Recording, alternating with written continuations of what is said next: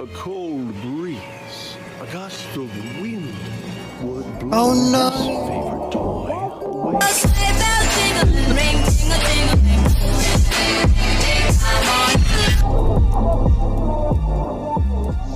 Yo, what's going on, guys? Classic Liz here, back with another video. Today is always Christmas. We're in December, so we're playing back home for Christmas. So we've got hot chocolate and we've got cookies. Let's go.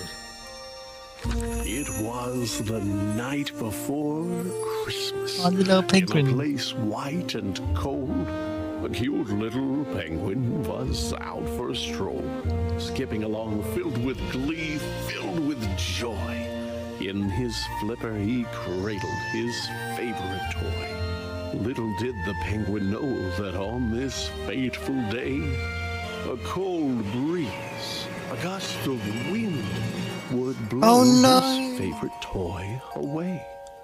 So he looked and he looked, his beak covered in frost. He looked up from his search and realized, oh no, I am lost. Aww. We gotta find the toy, let's go. Come on, little penguin. Not only his toy, but his path was gone too. Oh no. And our poor little penguin knew not what to do.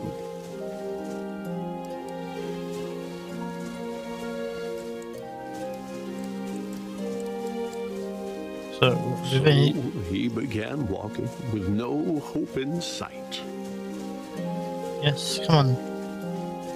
Where do we go? Until, from a distance, he could light. see a small light. Okay. Oh, that's not a small light. It's a big light. We're coming. As he moved ever nearer, it was clear it was a home. Ah. And outside, in the front, he could see a small gnome. Gnome. Hi. Hi, buddy. I mean, the gnome's kind of bigger than me, so it's still kind of small, but it's still cute. Hi, gnome. The gnome shoveled this way and that and was squinting and muttering, "Fiddlesticks, they have gone missing." What has? He dug in the snow as the penguin, quite shy, cleared his cold little throat and said, "Mister, might I ask your help? I don't know where I am. I am lost. I can't find my way through the snow and the frost." The gnome said, "I would like to help you. I would, but my glasses are gone, and my sight isn't good. If I could but find them, if they could be found, then I could assist you. They must be around. Where did you have them last?" asked the penguin, so cute. The gnome thought and answered, "While gathering fruit, I was out picking berries, and the snow, how it fell. It frosted my lenses. I couldn't see well. I removed them to wipe them, but they slipped from my hand. And now they are gone. So you must understand that were I to guide you, you might go astray. If I can't find my glasses, I can't see the way." The lost little penguin felt sympathy for the sad, sightless gnome, and he set out once more, but instead of attempting to get home in haste, he would look for the glasses the gnome had misplaced. Maybe this rock was the place where he'd find the gnome's glasses, but no, they were nowhere behind. Let's look for the glasses. I think we've got to follow the candy. Could the glasses be here on the stump of this tree? Are they? They were not, it appeared. But where could they be? Over there. The berry bush seemed like a wise place to search. And there, on a branch, like a bird on its perch, sat the glasses, just where they had fallen. And so the penguin retrieved them and turned back to go. I'm coming back, gnome. Oh, the path reads it just to the gnome and returned him his sight. Then once again face his disheartening plight. Being lost wasn't fun, but the penguin was glad that he'd gotten to help and was happy he had. What was that, gnome? Get your glasses. There you go, buddy. Why, you found my glasses, the tiny gnome cried. I can't thank you enough. Will you join me inside? The penguin said, Thank you, but no, for I should try to find my way home through this cold, lonely wood. The gnome said, Oh, yes, you had mentioned before that you knew not the way to your very own door. Well, now that I see, I am happy to say those candy canes there, they will show you the way.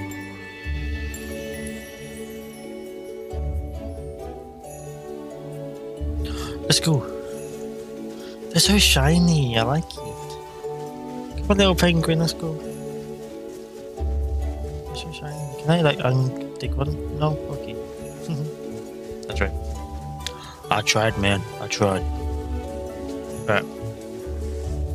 And he waddled away, waddle, to the very next day. Snowman!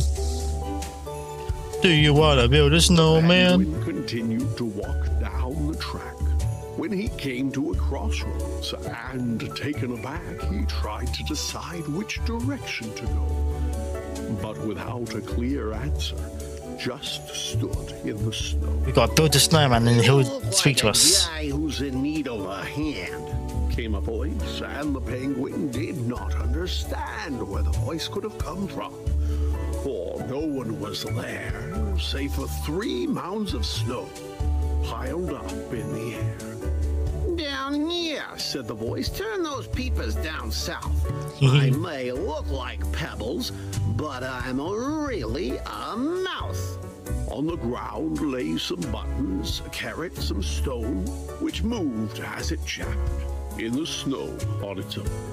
You need some guidance, said the stones, and I reckon we can work something out if you give me a second and put those there bits that you see in their place. You get your directions, and I get my face. Seems like, oh. Ah. Alright. Let's put the carrot right there. As a face maker, you've got impressive technique, said the snowman, and look, now we've both got a beak. Much better, he said. This was a good plan. Let me take a good look at you, now that I can.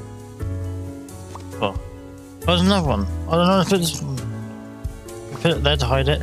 Yeah. The snowman was proud of the features he wore. He thanked his new friend and said, Look, I am sure that you won't have no trouble if you go to the right.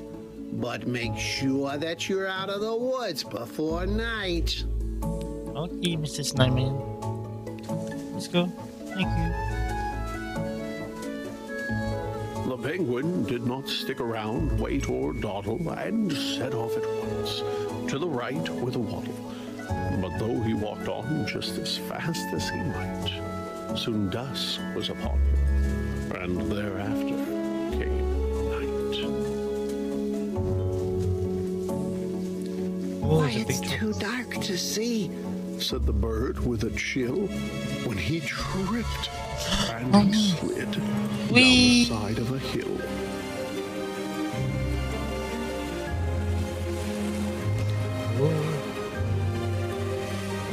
Careful, can't see the tree. Turn. Oh.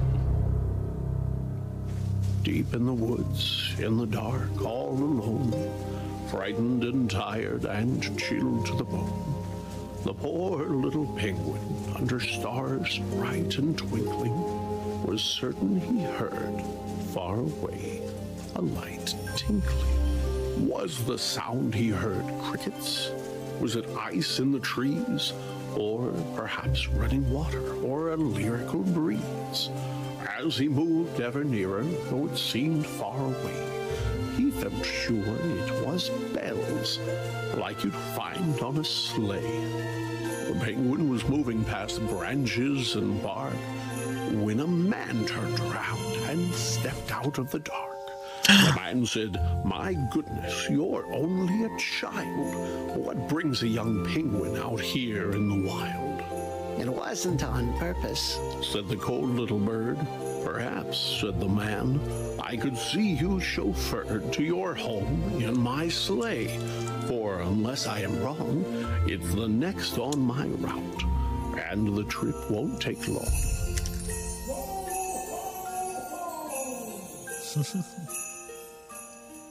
After waving goodbye to the man dressed in red, the penguin was eager to climb into bed. He was glad to be home, but his grief was still there, for his toy remained lost. The toy's still on the bed, ain't it? But his mama was waiting with a blanket and tea. There were songs in his heart and bright lights on the tree. Even without his toy, he could hardly believe just how happy he was on this cold Christmas Eve.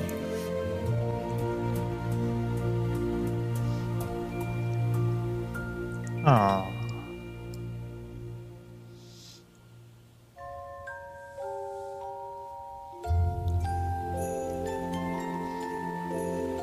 That was a really good game. It was short and sweet. I liked it. Shout out to all these people playing it.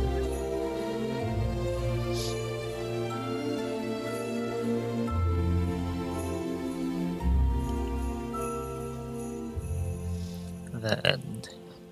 Alright guys, thank you so much for watching. I will see you guys in the next video. Merry Christmas.